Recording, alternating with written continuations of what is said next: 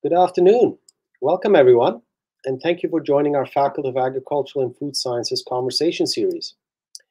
My name is Nazim Chichek, and I'm the Associate Dean Research in the faculty. And today is our last conversation series event before we break for the summer. The title of today's seminar is The Buzz About Bees. What is bugging our honeybees and native bees, and what can we do about it? But before we start, I'd like to acknowledge that the University of Manitoba is located on the original lands of Anishinaabe, Cree, Oji-Cree, Dakota, and Dene peoples, and on the homeland of the Métis Nation. We respect the treaties made on these territories, we acknowledge the harms and mistakes of the past, and we dedicate ourselves to moving forward in partnership with Indigenous communities in a spirit of reconciliation and collaboration. So again, welcome to our faculty conversation.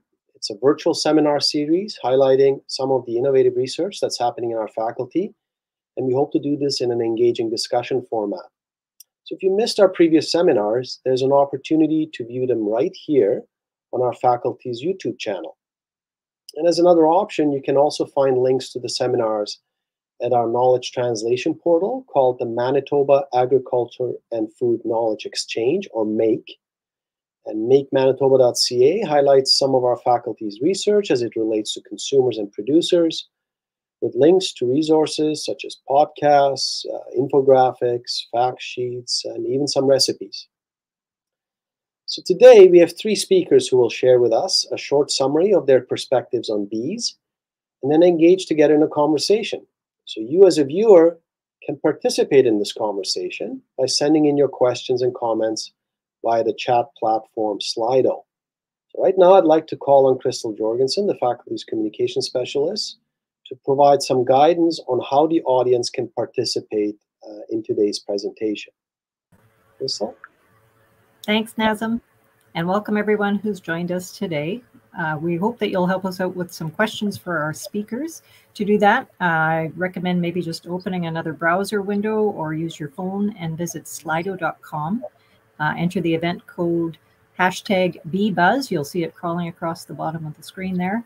And feel free to start asking your questions at any time, and we'll get to them in the Q&A portion. We'll work our way through them in chronological order at that point. The question field is a little bit limited in character count, so try to keep your questions succinct. And to kick it off, we'd love to hear where people are tuning in from today. So with that, I'll kick it back to you, Nazim, and we can revisit the instructions a little later. Okay, thanks, Crystal. So today's topic will delve into the world of pollinators. And as you have heard in media reports, bee declines have been reported right across the globe. So this is concerning as bees are important pollinators of agricultural crops and native plants, and bees in Manitoba face numerous threats that need to be addressed. Fortunately, there are ways to reduce harm to pollinators and support both managed and wild species.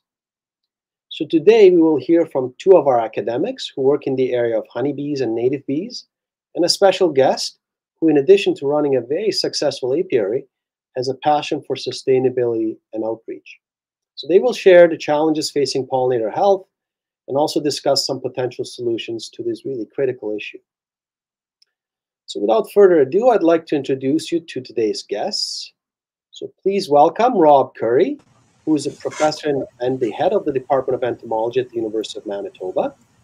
Rob has taught courses in a wide range of areas at the diploma, degree, and graduate level that includes subjects such as beekeeping, pollination biology, insect pest management, insect physiology, and general insect biology and behavior.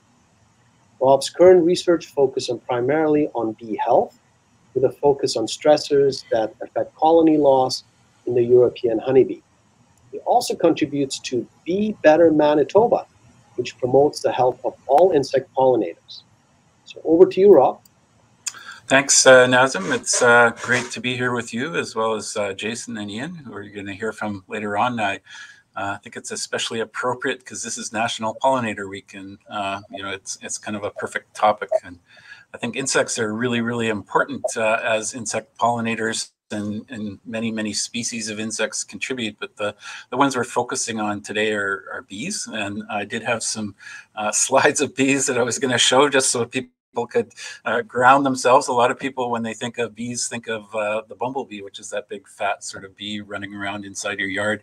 The bees that I focus on primarily, especially since Jason joined the department, is the European honeybee, which is a managed species, but there are just a huge diversity of other native species that are out there that Jason will probably tell you about. My sort of research area, I guess, is kind of related primarily in recent years to factors that are affecting the health and welfare of the European honeybee. This is a managed species. It's present here in Manitoba, across the country, managed in commercial apiaries and by hobbyists. In Manitoba and throughout the prairies, the primary use of this particular species of bees is to produce honey. And in fact, the Canadian prairies are one of the top honey producing areas in the world. The amount of honey that's produced in Canada is around 41,000 metric tons, and approximately 75% of that is produced in the 3 prairie provinces.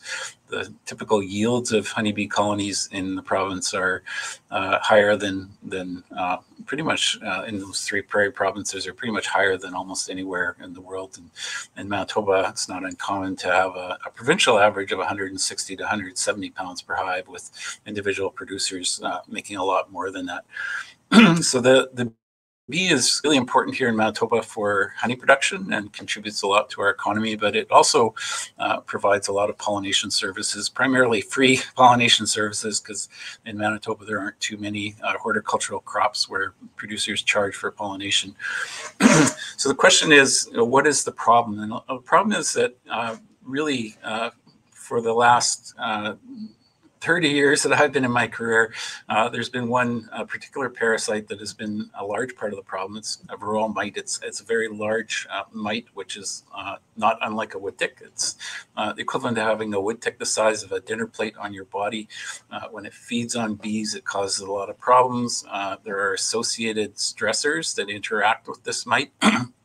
And those are quite numerous. And we can think of pesticides applied by beekeepers, pesticides applied in the environment, nutrition, the terrible weather that we've had this year, either in the fall, in the last summer, going into the year. So nutrition is really critical to them. The climate itself is very critical to them. And when all these stressors interact, it causes all kinds of problems for them. And that's when we have high levels of mortality. So a lot of my research is really targeted at trying to figure out what it is that's affecting bees. How do we manage that? And hopefully come up with some solutions to it. We do traditional diagnostics that have always been done, where we can kind of look at colonies and quantify some of the symptoms that we see in there visually. We're looking at molecular detection, quantifying the levels of pathogens like many of the honeybee viruses using quantitative PCR. We're looking at developing biomarkers in collaboration with Genome Canada, people at York University and at UBC and Agriculture Canada, and other groups within Canada are all sort of collaborating, trying to come up with biomarkers so we can determine exactly what it is that's causing the problem. Producers now have colonies that die, and they don't always know what the exact reason for that is. So by coming up with molecular and proteomic markers and looking at the gut microbiome, we're hoping to be able to come up with diagnostic tools that will allow a beekeeper to actually figure out what it was that caused their colony loss, or what it is that didn't cause their colony loss, so they can say, okay, I'm not going to worry about that. Here's what I got to focus on, and this is what I have to manage and correct in order to help resolve the problem. So the development of that biomarker thing is related to a project called BCSI, crime scene investigation. It's not a crime, but maybe it is a crime that the bees are dying. And we're trying to come up with a good diagnostic tool so we can actually say, okay, this is what it was that killed your colony.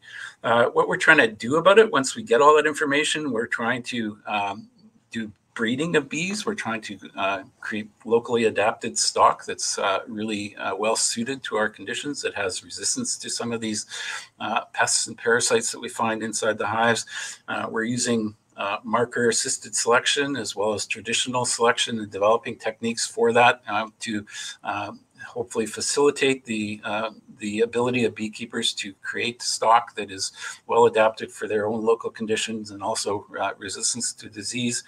And we're looking at a variety of innovative ways of controlling the parasites and pathogens inside the colonies, looking at technologies like RNAi for controlling viruses, looking at the use of organic acids, for example, to control varroa mites in a more efficient way, and looking at things like manipulating ventilation inside the winter storage buildings in order to control varroa. So I think I'll stop at that point. I know we're supposed to keep this super short, so I haven't had my eye on the clock, but I think I'll pass it on back to Nazem. Thanks, Ron. That's fascinating stuff, and I'm sure we'll discuss some more details later. So next up, we welcome Jason Gibbs, who's an associate professor in the Department of Entomology. Jason received his PhD at York University, studying the taxonomy of sweat bees. He has published widely on topics related to bee taxonomy, evolution, ecology, behavior, and conservation. And Jason teaches insect taxonomy and crop protection entomology and is an instructor at the annual bee course run by the American Museum of Natural History. Jason has described more than 80 new species of bees, and I understand has 4 named after him. So go ahead, Jason. Thanks, Nazem.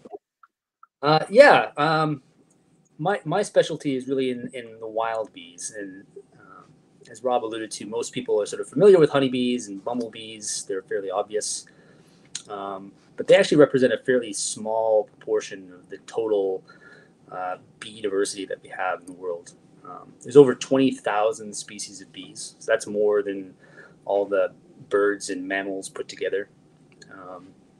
And only 9 of those, approximately, depends on who you ask, would be honeybees, and maybe 250 species are bumblebees. So the vast majority of bees in the world are not honeybees and not bumblebees, and in fact, they're quite different. A honeybee is kind of like, if you were asked to give an example of a mammal, it would be like picking a blue whale. They're very weird. They're amazing creatures, but most bees are nothing like that. A very typical bee would be solitary. They don't have colonies at all. There's no queens or workers. It's just a single female. She builds a nest all on her own. Maybe 70% of those nest in the ground. So you might mistake them for like an ant's nest. This just has very little activity. It's just a little hole in the ground. You probably wouldn't see them at all. Almost everyone here who has any sort of patch of grass or lawn has bees nesting in it. They just don't notice it. Most of them are completely uninterested in humans, and so they don't sting, because mammals are like bears and raccoons, and humans are not natural enemies of them. They're only attacked by other insects and things like that. So they'll completely ignore you, and most of us go through our entire lives without noticing them at all. In fact, I grew up. My father was a commercial beekeeper in Ontario, and so I spent my entire life around bees, but I had no concept of what the diversity of bees was really like until I started in academia and started working on sweat bees. So a lot of my research is sort of really focused in on trying to understand the diversity of bees, and trying to understand their relationships and some of the behaviors that some of these have. And also just kind of setting the baseline sort of information for trying to understand, what conservation problems there are. One of the big issues that we have with wild bees is that we are just scratching the surface of what the diversity that we actually have is like.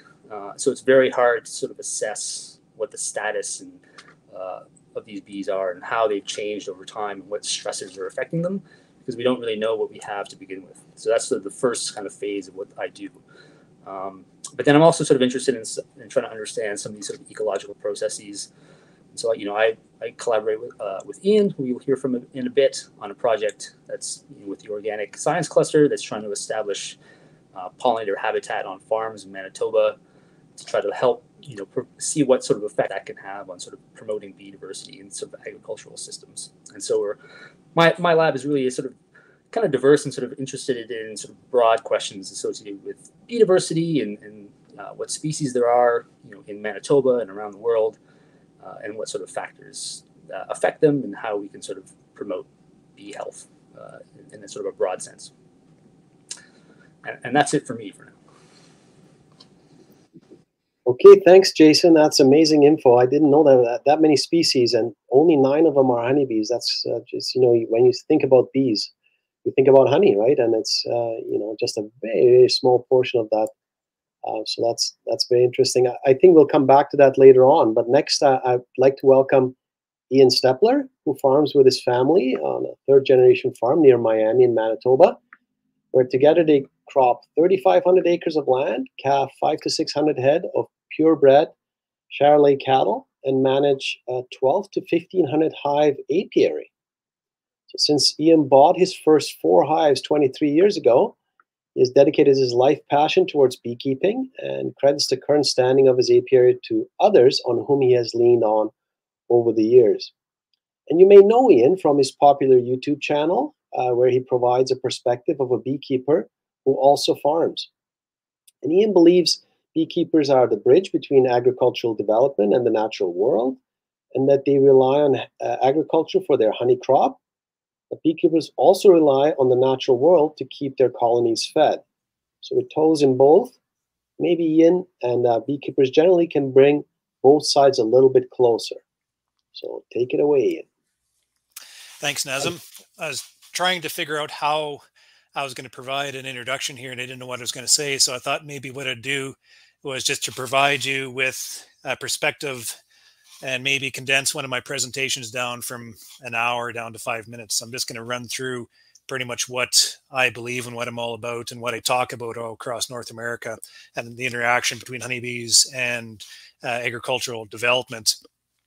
Our farm was awarded with the Pembina Valley Conservation District Award back in 2018. And we're very conservation minded, but they awarded us as a distinction more so because of our perspective into another part of conservation, which is preservation of biodiversity. And the reason why we have a perspective like this, unlike maybe other farmers within the area, is because we're directly tied to not only agriculture and the conservation practices of agriculture through the grain farm and the cattle farm, but the honeybees force us to appreciate all aspects of the natural world, because we rely on the environment to be able to grow and develop out our colonies. One of the things I'll be talking about, and which I think is one of the fundamental problems with the beekeeping industry right now, is just the changes within the industry and within the environment, which is providing a lack of nutrition for our honeybees, and not only honeybees, but native pollinators also. Honeybees require like a protein diet. They get that from pollen and nectar, and pollen is like a superfood, and they derive all their nutrients to be able to develop out their bodies and create brood and develop out their nests. And every pollen within the countryside represents a different amino acid profile, and it all comes together to be able to balance out their diet and allow them to move forward. And it's kind of like you're looking across your lawn full of dandelions, and you see this tremendous field of flowers, which is a glut of dandelion, which is a glut of protein, but not as nutritious as it could be. So what the bees do is they mix it off with other pollens, like kind of like apples, let's say, and they mix it all together. And the way I kind of think about it is when I go up to the buffet, I load my plate full of steak and potatoes, right? But my wife's there, she's putting the greens and the vegetables and the fruits on the plate just to balance out my diet. And Mother Nature does much the same thing for the honeybees all the way through the spring. She's providing all these different floral sources for the bees to be able to balance out their diet. They come out of winter and they're developing themselves out of the poplar and the willow, wild plums, and they go into spring, the dandelions, and they're mixing it off with all these fruits and pears to give them a balanced diet as the bees progress and develop. And the beekeepers use this. We use all this resource at hand to grow our colonies out to be able to then step into the summer months where we have agricultural flowers provide us with this bounty of nectar coming, which we then use to capitalize on to maintain our livings as we produce honey and sell it. And this is a transition focused from the growth and the development from the natural world into honey production from agriculture. And that balance between the two is very important for beekeepers to be able to grow and develop our colonies and then be able to capitalize on agriculture and be able to maintain our livelihoods. So if you just look at some stats, this is my operation itself. If you make some assumptions, that 550 bees, gather about a pound of honey from 2 million flowers. And don't check my math on this, but let's say a 1,500 hive operation uses 150 million bees throughout the season to collect nearly 300,000 pounds of honey from 570 billion flowers. So that's just the footprint of my own operation. And if you look at the entire Manitoba beekeeping industry, what it represents to the Manitoba economy, we're looking at like an increased value of crop production to about 100 million to 125 million dollars directly into farmers' pockets, because we're able to provide just an increase of value to their crops through the source of pollination. So we represent a very important part of the agricultural industry. Just as things are moving here, agriculture is changing on us. There's a lot of research and investment in technology available, is allowing farmers to do a lot better job than they ever have before. And it's changed the landscape. And I'll say, like, we use all these technologies in our farm also.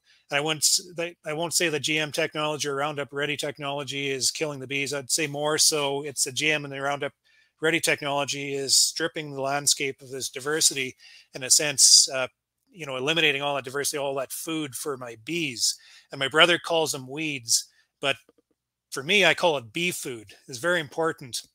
And with this technology at our farmers' fingertips, in a sense, we're kind of managing that natural sense of the world out of the production equation. Farmers are very effectively being able to do this with all the tools available to us. And that loss of biodiversity, I feel, that is negatively affecting our bees, because we're unable to properly nourish our bees as we once were before.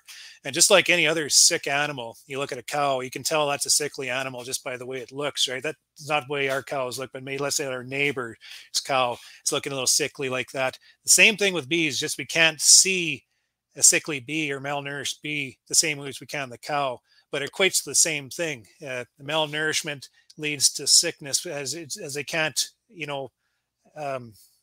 just because they can't interact with all these stresses. You got parasites and pesticides and fungal infection and weather and winter and all these things being induced onto them. But I'm the farmer on that seat of the combine. I'm looking down into my grain tank saying the same thing every other farmer is saying, is that we got to do a better job farming. We got to get more money in here. We got to pay our bills. We have to more effectively farm our lands. And it puts me in a very awkward position as a beekeeper who wants that diversity across the landscape, but I need to be able to manage their crops effectively. So what we do in our farm is we look around the edges, I guess. We incorporate a whole bunch of different practices. We preserve the natural landscape, land that we can't necessarily farm, we hold aside, and that's very valuable to the bees. We preserve the wetlands, water. The sense of water is very important for any living animal. Through our pastures, we provide flower and growth, just not necessarily for the honey crop, but more so to keep our bees well nourished throughout the year. We have a grid of crown land right across the entire farm in their ditches, and we don't let the arms spray them. We manage our noxious weeds ourselves, but we allow all that natural growth to grow and provide nourishment for our bees. And also, like Jason said, I participate in the U of M pollinator strip study, where we provide flowers throughout the landscape and provide some of that nourishment in places where maybe we're lacking. And I'm doing this in other places. Other in this study, I'm finding places and pockets all over the farm where I can just simply grow flowers to feed my bees. And my main objective at the end of the year, if I'm doing my job properly as a farmer, providing that biodiversity, is I have full boxes of bees and I'm making a lot of money. And at the same time, I'm also preserving that natural aspect, which preserves the natural pollinators all at the same time. So that is just a real information drop of what I speak about. And it's just what I believe, and it's a perspective I like to share with you.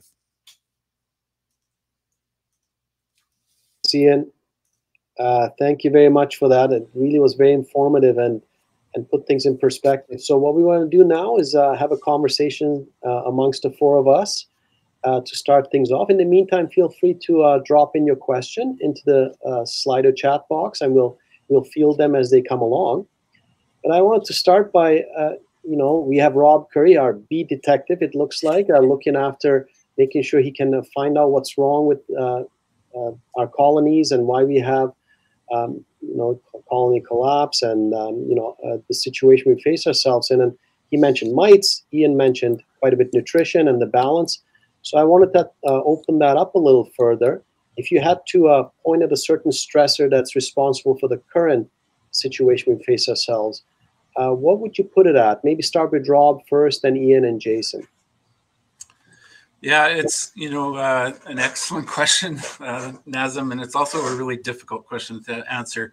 I kind of feel like the number one criminal in the honeybee world is the varroa mite, and that it causes all kinds of knock-on effects in terms of other diseases, pathogens, stressors, and if it was missing, I think the bees might be able to handle a lot of those other stressors. But when you have that mite in combination with other things added on, like nutrition, poor nutrition, any of the other pathogens, maybe some environmentally applied pesticides that make the bees slightly more susceptible, and you have all those things all together, it's kind of like the straw that broke the camel's back. And I think if you could eliminate the mite from the equation, you wouldn't necessarily eliminate the problem, but I think it would greatly improve our ability to manage bees successfully. Even before the mite, I am that old.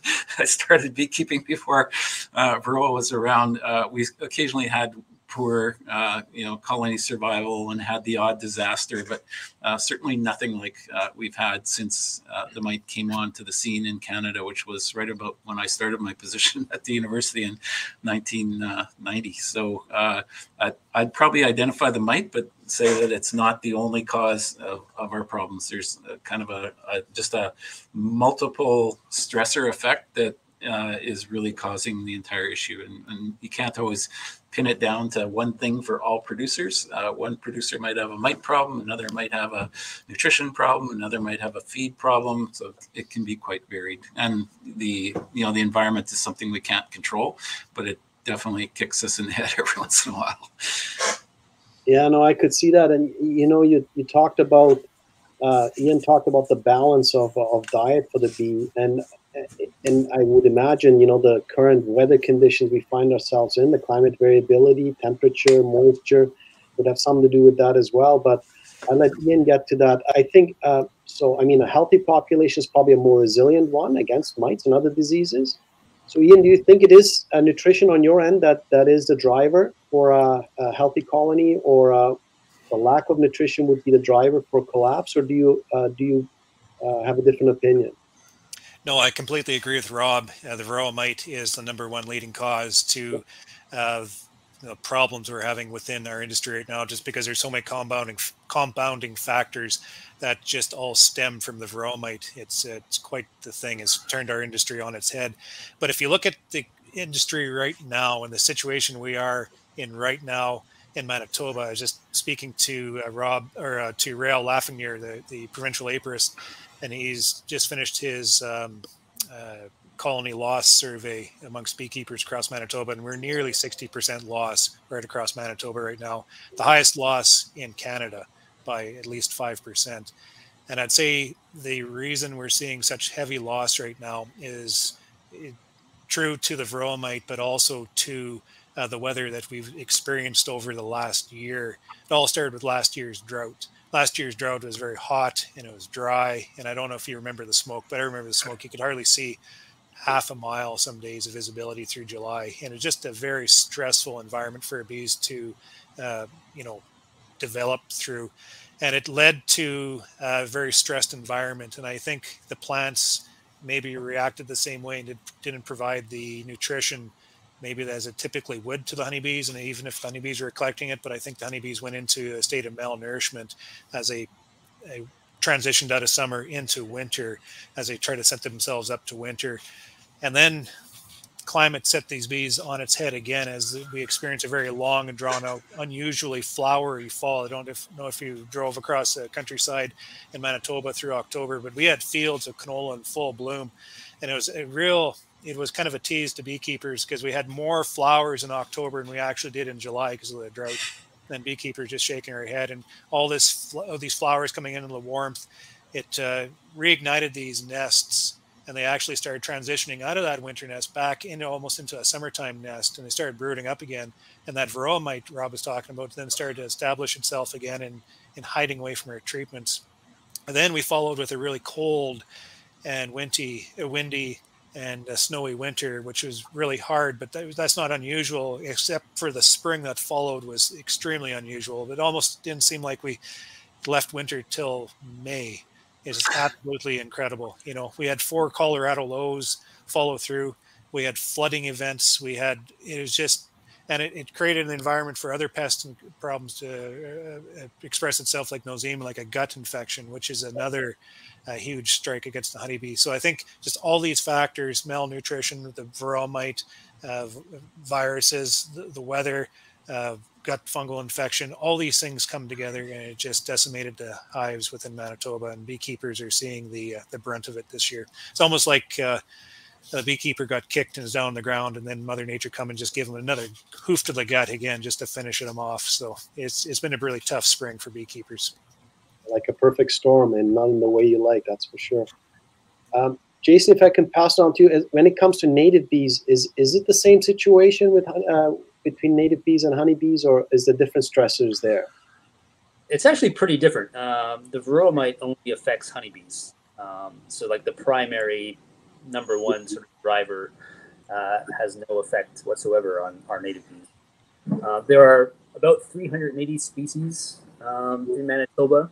And as I said, most of them are quite different from honeybees. And for them, I would put, just changes in the landscape as the most important driver. Some bees don't have the same sort of nutritional requirements that Ian sort of pointed out. Some bees are actually specialists. So they'll only visit willows, or they'll only visit sunflowers. And so their livelihood is very dependent on that diversity in the landscape occurring. But if there are no sunflowers, then there are no sunflower bees. If there's no willows, there's no willow bees. And so we need that diversity in the landscape to maintain them. And some of them have other sort of environmental sort of habitat preferences. So if you go an hour east of Winnipeg, the bee community will be very different from an hour west of Winnipeg. Just the landscape changes, the habitats change, and the bee communities change with it. So anytime we have this sort of big landscape conversion, like a canola field, we lose just swaths of different bee species. And so it's really important to have those sorts of areas of the landscape, like Ian is sort of conserving, to maintain that diversity of plants so that all these different species have a place with it. Can I ask a question, Nazem? Go ahead, please. I was really curious, Jason, about how this really cold spring has affected the emergence of the native bees, and if it's caused a sort of asynchrony with the host plants. Yeah, that's a really interesting question, and I'm not sure we'll know that yet. I have a mountain ash tree that blooms in my yard, and every year there's lots of solitary mining bees that visit it. And this year they were still there; they were still present. Although I've seen very few bumblebees or honeybees in my yard. But normally they're all over the place. I have a lot of early blooming flowers in my yard, and I saw hardly any in the first few weeks of the spring. I was part of a study in Michigan. We had a very weird spring back in 2012, where there was this sort of sudden warm up in February. Everything bloomed about a month early, and then we had a hard freeze for a few weeks, and there was this so all the apple blossoms, all the cherry blossoms, all the blueberry blossoms basically died, and it seemed like there was a lasting effect from that. I was working on blueberries, years after that, and only maybe 4 years after that strange spring, did certain species start to come back into the community. So I think some of those spring bees are really hammered by these sort of weird weather effects. And so I wouldn't be surprised if we see something similar this year. Yeah, and I mean, weather certainly we can't control. Climate is difficult to control over time, but I think through the discussion you can clearly see that monoculture, or how we do agriculture, how we manage landscapes, can have an effect. And in many ways can at least support our pollinators to be more resilient, to be able to withstand attack, right? So on that basis, I guess one of the things that we should probably go a bit deeper in, what is practices we can do, even if you're not a farmer and you're just managing your own little plot in the backyard, or you're a hobby farmer, maybe you have access to land. what can be done for a healthy environment for pollinators and bees? So maybe we'll start with Ian first, and then go to Rob next. Well, I'm a big believer in little efforts. You know, a lot of little efforts together makes for a big outcome. And I know it sounds kind of silly, but it's very true. It's kind of what we practice on our farm. Like our farm, we need to focus on production. We need to manage the land because we have obligations. You know, I could be preaching about all these things and go broke, and then what? You know, so and society needs us to produce because we need to feed ourselves, right? It's very important. We're food producers. We need to be able to produce this food for us to be able to survive. So we need these efficiencies, we need these technologies, but it doesn't mean that we can't focus on little things that contribute to what we're lacking. Like, so if we're going to be farming our fields, what about the edges, like the ditches? There's a place where maybe we could grow some flowers for the bees, or through the pastures. So what I do in the pastures is I grow, like this grass, we grow the grass for the cattle, but I also sprinkle in just a little bit of clover. Clover is just an amazing flower. It's just very nutritious pollen and very, very high yielding nectar. And what we do is we grow just a sprinkling of clover throughout the pastures. And as we rotate the cattle out of the paddocks, the cows eat down the grass, eat the grass first, and then they kind of munch on the clover. We rotate them out, get a rain, and this clover regenerates itself. And just a fresh abundance of flowers again, and my bees come back to that site and just continually feed on this clover in this pasture as we rotate the cattle all the way through. It doesn't provide enough for a crop, but it provides enough nutrition for the bees to be able to maintain and develop themselves. Very important. Other things like we have all these little small dams projects on our farm here just to hold some headwater back from the spring melt so we don't wash out all Miami. We're right on top of the escarpment, 200-foot drop elevation, so we like to hold back the water just to help preserve our infrastructure below, right? So we have all these little small dams, and it provides natural habitat. We need more of that natural habitat across the countryside. We need to be able to preserve these wetlands. We need to hold back water in places, and not just for the promotion of biodiversity, but we also need to be able to have places where the natural world can access water. Like animals need water to drink. It's very important. They got to access from somewhere. Honeybees drink a tremendous amount of water. So it's very important for me to have these little sources all over the place. So that's what we're doing as a farm. And that's just one small picture of it. Then we can get into pesticide management. We can get into crop rotation management and all these other dynamics that go on. I'm just focusing strictly on nutrition and some of these aspects that are involved with that within our farm. Yeah, that makes a lot of sense though, right? It's just rule of thumb for biodiversity generally applies to this problem as well. So you know, I think diversity is the key there for sure. Rob or Jason, did you want to add to that at all? Maybe also look at the urban environment a little bit, and maybe Sure. Some of our listeners who are not on the farm.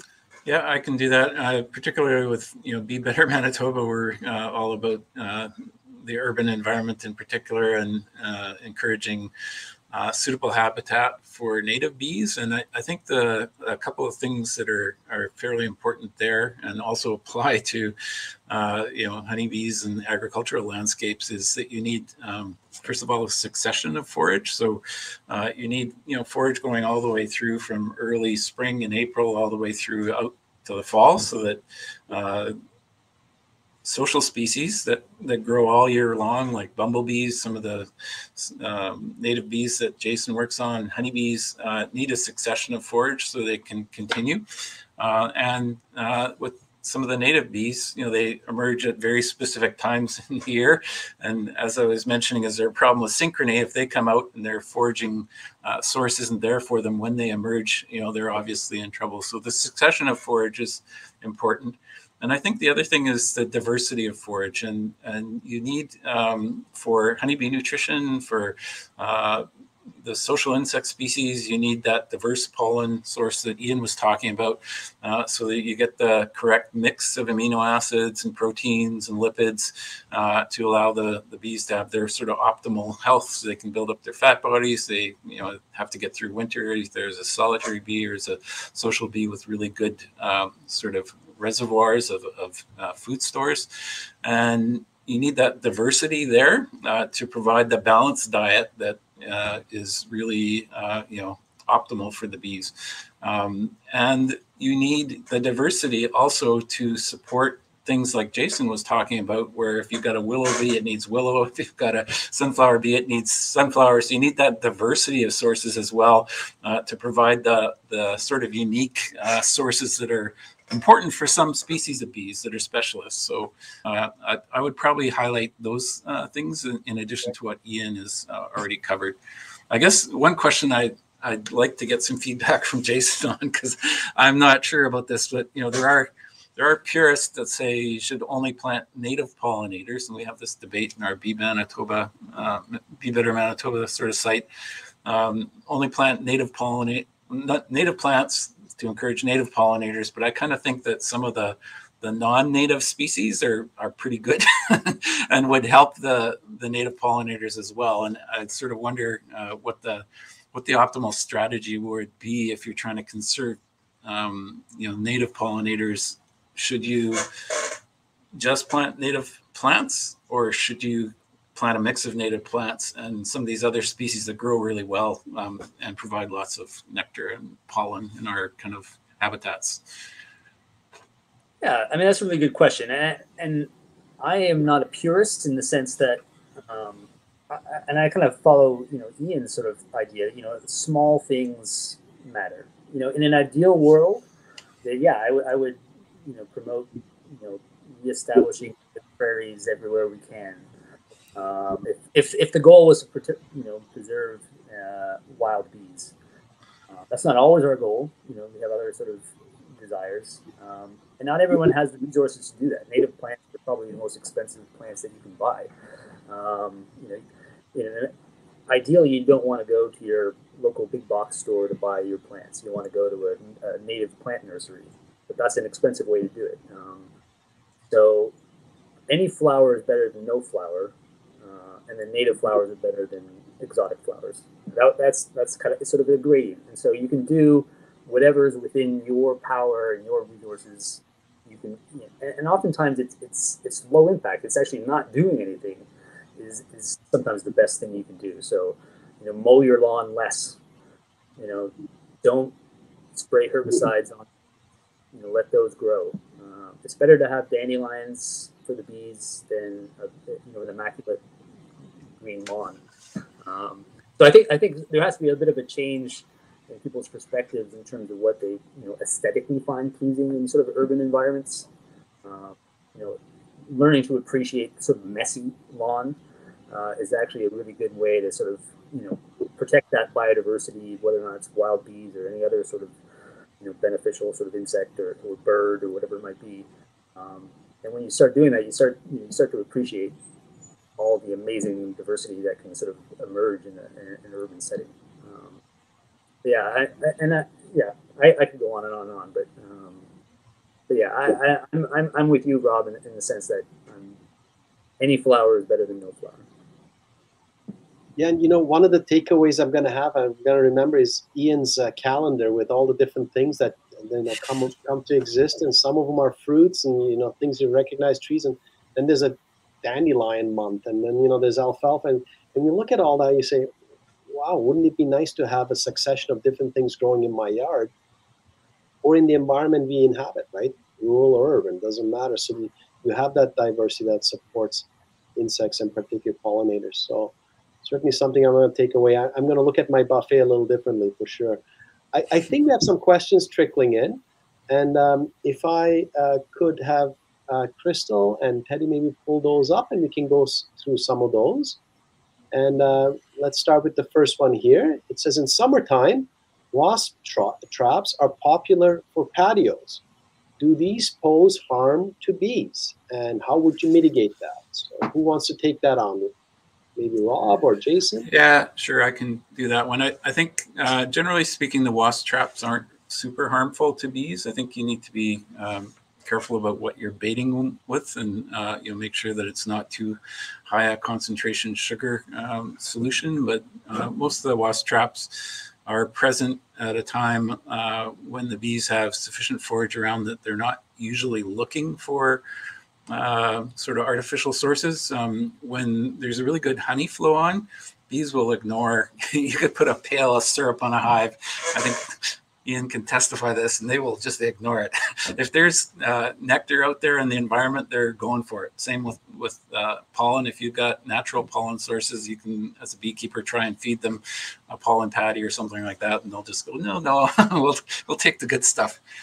So with the traps, lots of times they're put out there at a time when bees aren't really going to find them attractive, and we've had traps out certainly in our yard in the city, and generally, if you're baiting them with something that's not too high a sugar concentration, it's not usually going to be highly attractive to honeybees. So I wouldn't be too concerned about trapping out honeybees if you have wasp traps that are currently registered. You have to be there aren't really any insecticidal baited ones that are legal in Manitoba, so that's not really a concern that I would like to talk about. But if you, in some countries where they do have certain compounds that they put in there as baits, those can be quite toxic to honeybees. So you have to be very careful about the bait you choose if it was mixed with an insecticide.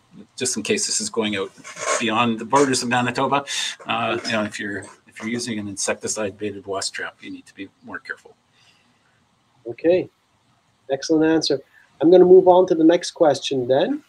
This is talking about a different jurisdiction. It's kind of a really interesting question. It says, on a visit to Billund, Denmark, I noticed that they promote urban beekeeping for backyards to promote pollination in the surrounding agricultural fields. So I guess it's an observation, but also a question which follows: are there similar programs like that in Manitoba or in Canada you're aware of? I think generally that urban beekeeping, at least in Manitoba, is kind of probably more related to honey production. I can tell you, we were trying to look at the effect of putting honeybee colonies in different agricultural landscapes. So we're looking at putting them on soybean and looking at canola and trying to find sites where we could isolate our control sites so they would be away from any potential exposure. And it's pretty hard to locate a colony in Winnipeg and not have it within range of a agricultural field. We did find one location, I think, kind of tucked away way in the back of Fort White Discovery Center. But if you draw a large circle around almost any area in the city, you're going to be touching on agricultural landscapes. But I think in terms of pollinating agricultural crops, normally in crops where they pay a fee, they put the bees right on the crop and try to match the timing of the movement of the bees into the crop so that you get the optimal numbers of bees sort of on that crop. But there would be certainly bees that are going out into agricultural areas if you had them in the city, for sure. I think it'd be better to put the bees out in the agricultural areas to get the best pollination on those agricultural crops. Great. So this one goes to Ian. It's regarding farmers, and what do your fellow farmers think about your pollinator-friendly practices? Yeah, that's an interesting point. When you have coffee with them, do they make fun of you, or do they actually appreciate what you're doing? Yeah, I appreciate that question, because that's exactly the point. There's a rub. What I'm kind of saying is we need to promote biodiversity and such, and farmers are very focused on eliminating that because profits, efficiencies, the bottom line, everything like that. Our farm too. And farmers are like this in a lot of ways. The blinders are up. They can't see anything other than what they're doing. I'd argue beekeepers are the same way too, where we've got our blinders up. We can't really see what the farmer's doing either. And I like to promote a discussion and dialogue like this just to help broaden the blinders like this a little bit, just so we can see what's going on. And if we can kind of see what's going on, maybe we can understand why we need things to change and why we should try to achieve these objectives just to help everybody else. And I like to refer to a little bit of a story. There's a grain farmer out here, 12,000 acres, big grain farmer. He wanted a hobby. So he's a neighbor of mine. So he come over to me and he said, Ian, I want to buy some beehives. My wife won't let me, buy pigs or buy cows or whatever. I got to get something. I want some bees. So I said, that's fine. Here's 4 beehives. So I gave him 4 beehives, and he bothered me too much with, guidance and mentorship and all this, but he's a neighbor or whatever. So I kind of helped him along and such. And through harvest, he sends me a text and he's like, Ian, my bees are starving. I don't know what to do. He's on his combine. He's texting me. He says, I'm going to have to move these bees down to this organic field south of us, like 12 miles, just so I keep my bees alive. And I'm thinking to myself, I said, you're on a combine, you're combining, I don't know how much production, very time sensitive task at hand. And you're going to shut your combine down, piss your brothers off to move 4 beehives down to an organic field just to keep your bees alive. And sure enough, he shut his combine down. He moved his 4 beehives down, put them on an organic farm where they had some diversity in flower and growth, or weeds, like a farmer would say, and his hives thrived. And he come back, started the combine. And so I asked him how things went. But that's exactly the point. He was able to see that his practices within his farm eliminated everything except for the crop that he's on, and everything else around him was dying, including his bees that he's trying to care for. And just that very act helped him realize that maybe he should be putting a little bit of effort into preserving within the countryside. So, I don't know, but he's very conscious of the way he sprays. It was very important. Like, we can spray our fields, which can mitigate some of these risks that are associated to death of honeybees and native pollinators. Use different products, just different, management practices just to help that provide, that corner that he's farming that he never gets anything off of. He's just going to let it flower now into some kind of a natural growth, which normally would have driven him crazy. But all those weeds, are providing nourishment for his bees. So just little things like that, and just widening the blinders just a little bit helped him realize what's going on. And I think that's the old school of farming maybe is passing, and we're seeing a younger, I shouldn't say younger, but more of a progressive generation coming in, maybe realizing what we're doing and wanting to achieve these objectives, and actually maybe putting some effort in trying to achieve them.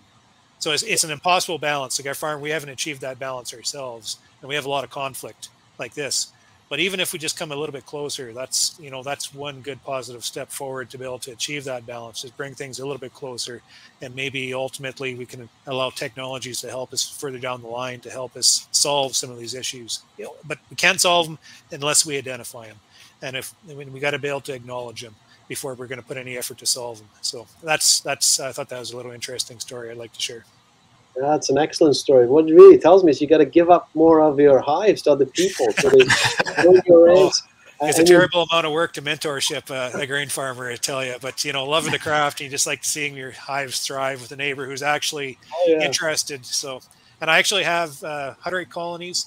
They are asking me to bring beehives onto their property to pollinate their fields, and I think that's very positive. Anybody asks me to bring bees, I bring bees like that in an instant, because I know they appreciate those pollinators. I'll bring it to them, and if they're thinking about the bees and they see me, every 2 weeks or whatever, and they see the hives working, the collection of the honey, then all their practices, they'll have me in the back of their mind before they make some of these decisions, and that's very important. Yeah. Once you have your own bees, I think you change your mind. Jason, you wanted to jump in. Go ahead. Well, yeah, I actually wanted to tie a little bit of what Ian said to the previous question as well. When people are sort of considering this idea of sort of urban beekeeping, I think Ian's kind of alluded to a point where you have to be really conscious of the fact that you have to be able to keep these things alive, and it's not always challenging. Not everyone has an Ian Steppler that they can go to for assistance. So. In Denmark, honeybees are a native species, but that's not true here. They're exotic. And they have all these sort of varroa mites and nutrition problems. Nutrition problems are probably less problematic in a city, but, they're facing all these sort of challenges. And it takes, you have to devote a lot of time and effort and put in a lot of, think about it really intensely to make sure those bees stay alive. Because otherwise you're potentially doing more harm than good. Things to be sort of reservoirs for these sort of pests. So it's just something to consider if people are sort of thinking about this and thinking about urban beekeeping, that it's not something that you can sort of just kind of put them out there and they'll take care of themselves. They're not going to thrive. on their own. Yeah, that's a very good point. Go ahead, Rob.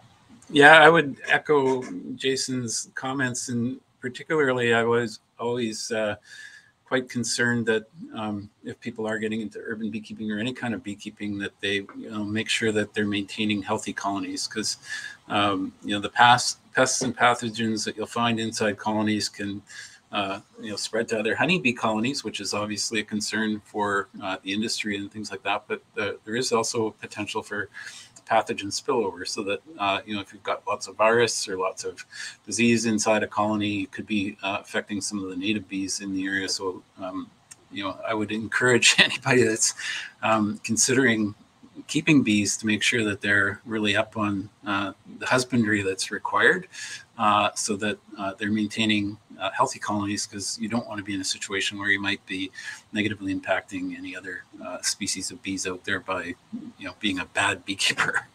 Right. Yeah, got to take care of your own. That's for sure. There's a question here that two actually that are somewhat related, and we addressed them a little bit, but we talked about climate change, and particularly this year with having lots of water on the landscape and flooding. So the question is, one is climate change. How does it affect pollinators? But Barb asks here that several of these species that Jason mentioned are a nest on the ground. With all the rain and flooding this year, should we expect less bee species? For example, bumblebees. Jason, did you want to address that? Yeah, I mean, I can touch on both of those, I suppose, but I mostly sort of take a certain amount of solace in the fact that the bees, the native bees that have been there for millennia, millions of years, they've seen everything. They've seen flooding whenever there wasn't, dikes protecting the Winnipeg. And so I think they're relatively well adapted to a lot of different sort of scenarios.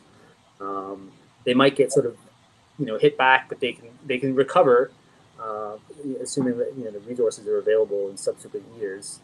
But I think what's problematic from a climate perspective is that the prediction that these things are going to come more often, more frequently, you'll get these extended droughts, the weird winters will become a norm rather than an extreme, and that might cause some trouble for bees.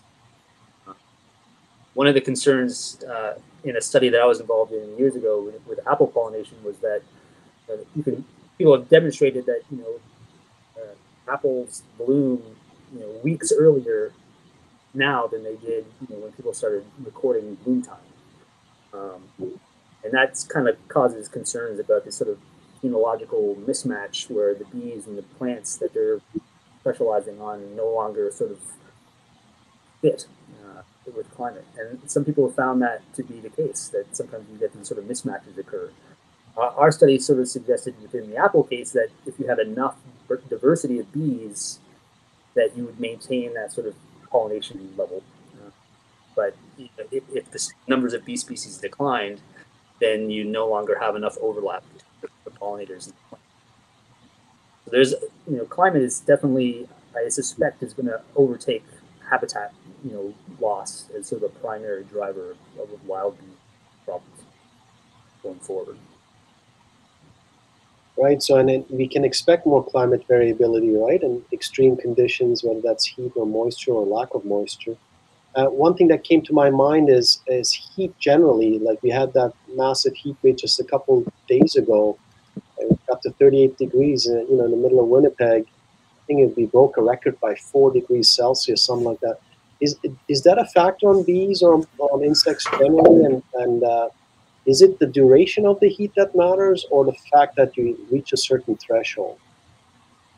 I think the bees are pretty well adapted to deal with that kind of temperature. It could cause issues with swarming and things like that. The bees become more congested. They sometimes drape outside the colony. So it's not necessarily great for a colony if you're trying to produce lots of honey and manage it. But in terms of survival, bees will collect lots of water, as Ian mentioned earlier, and they collect quite a bit, and they bring it back to the hive. And they were one of the first to invent air conditioning, and they'll bring the water back to the hive, and they'll actually evaporate it to cool down the nest, the bee nest, and maintain a constant temperature. So they have a capacity to deal with those heat conditions. When you get into countries like India, where you'll often get plus 40 temperatures, bees can survive even under those conditions. So I think they're pretty well adapted, but it means they're shifting a lot of energy away from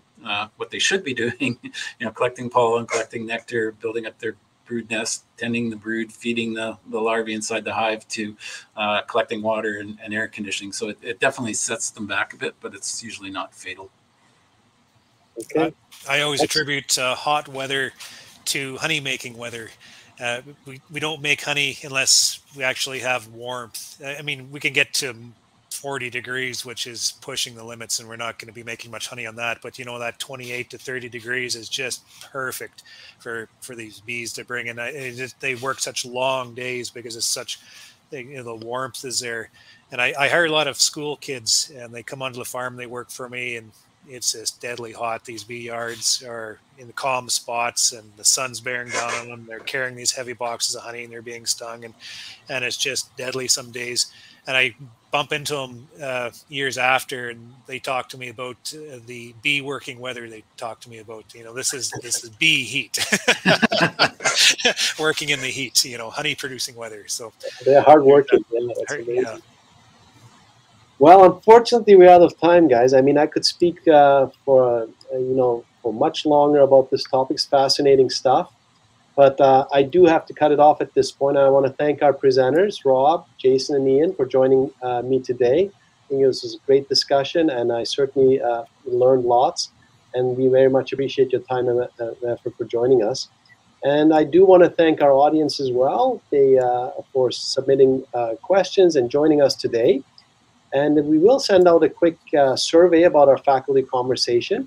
And I hope you'll be able to respond and give us some feedback on how this went. And if you want to see this again, starting up this coming fall, I will circulate that survey on email, but also on our social media feeds. And you can also check those channels, such as makemanitoba.ca, for other event notices. And if you don't already receive our newsletter, the Ag E-News, please email us at agfoodsci@umanitoba.ca to sign up. Okay, thank you everybody again for joining us today. Have a great rest of the day and a wonderful summer.